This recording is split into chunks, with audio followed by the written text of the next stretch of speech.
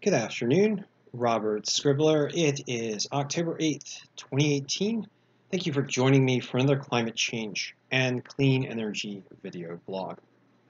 So for this segment, I am going to talk about the IPCC special report that is in the process of coming out on the subject of 1.5 degrees Celsius warming and primarily focusing on why it's so important to try to limit global warming as much as possible and providing a factual, scientific, contextual basis for that scientific urging. But before I get into that, I'd like to make a few just general statements. And one of them is that in the past, the way 2 degrees Celsius has been contextualized is as if it's this line in the sand where beyond which everything is rather bad and before which everything is pretty much okay. And that contextualization, though it's easy to understand in human terms, is not accurate. Climate change is literally a matter of shades and degrees. So the more you warm, the more shades of harm you end up with. You end up with another tick on the scale of worsening influences. And it's for this reason that I've been talking about the range of 1 to 2 degrees Celsius warming as a dangerous range. And there's all sorts of shades even along that scale that could be described further and understood further with that being that 1 degree Celsius warming is quite a bit different than 2 degrees Celsius warming or even 1.5 degrees Celsius warming, and that each 0.1 degrees Celsius of additional warming is something that we'll feel on a global scale. The other bit of context I'd like to provide is that earlier response to human-caused climate change is always better. And to this point, I'd just like to highlight a statement by Dr. Gavin Schmidt, who's the head of NASA GISS, who notes that the best time to start reducing emissions was 25 years ago. The second best time is today. And that's always the case.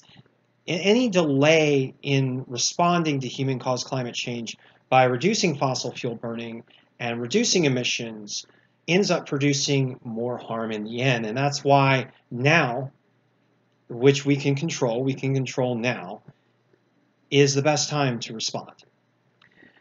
All right, so let's get into the report a bit. Now, there's some interesting changes in this report versus other reports with regards to understood impacts of human-caused climate change based on warming in the range of 1.5 to 2 degrees Celsius.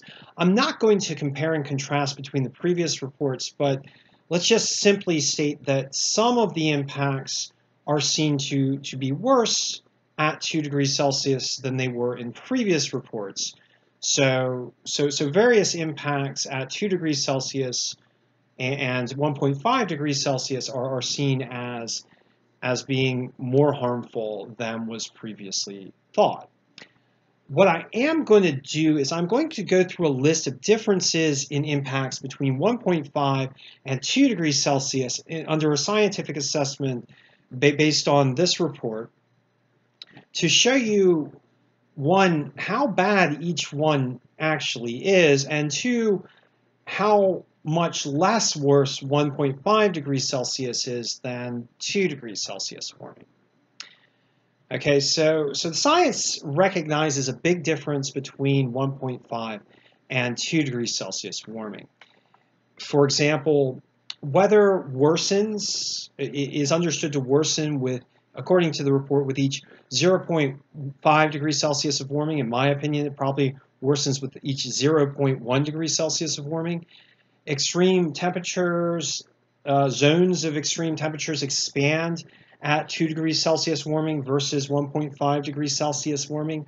You have an increased frequency of extreme precipitation events at 2 degrees Celsius versus 1.5. You've got an increased frequency of droughts at 2 versus 1.5. You've got worse wildfires at 2 versus 1.5. 2 degrees is worse in pretty much every way. Risks to human health due to heat impact and food and water supply are all worse at 2 degrees versus 1.5 degrees Celsius warming. 1.5 degrees Celsius results in lower rates of sea level rise over decadal and century timescales. Impacts to biodiversity are about 50% less at 1.5 degrees Celsius versus 2 degrees Celsius, with twice as many species being, approximately twice as many species or more being impacted at 2 degrees Celsius versus 1.5 degrees Celsius warming.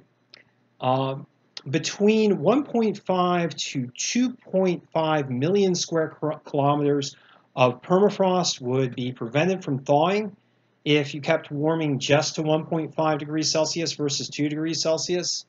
Ocean acidification, warming, and lowered oxygen content would be less at 1.5 degrees Celsius versus 2. And the chances for an ice-free Arctic Ocean conditions during various seasons would be considerably lower at 1.5 degrees Celsius versus 2 degrees Celsius. Coral reef losses, unfortunately, are expected to be bad at a 1.5 degrees Celsius warming range, in the range of 70 to 90% of corals lost by 1.5 degrees Celsius warming. However, by 2 degrees Celsius, approximately 99% of corals would be lost. So really bad impacts to corals and related ocean health due to coral reef losses. And unfortunately, that's just one of the facts here that puts a very fine point on the fact that we really should have started reducing carbon emissions earlier, but reducing carbon emissions now can still save a lot of coral reefs. Impacts to fisheries are less, with the global catch being reduced by about 1.5 million tons per year at 1.5 degrees Celsius versus 3 million tons per year reduction at 2 degrees Celsius. And this butcher board goes on and on and on. I'm going to provide a link for you. I encourage you to read some of the information with respect to this report. So we've got about 2 minutes left, and I just want to show you a comparison of the impacts associated with warming in the range of 1.5 to 2 degrees Celsius. So as we were talking about before, impacts to corals are still high at 1.5 degrees Celsius, but they're terrible at 2. And like mangroves, at present we don't see much impact, but we do expect to see some impact at 2 degrees Celsius. Fisheries we've experienced some impact, but get to 1.5 degrees Celsius, you have a moderate impact, and getting into a high impact at 2 degrees Celsius. Arctic region impacts right now are low to moderate, with moderate impacts expected at 1.5 and high and extreme impacts expected at 2 degrees Celsius.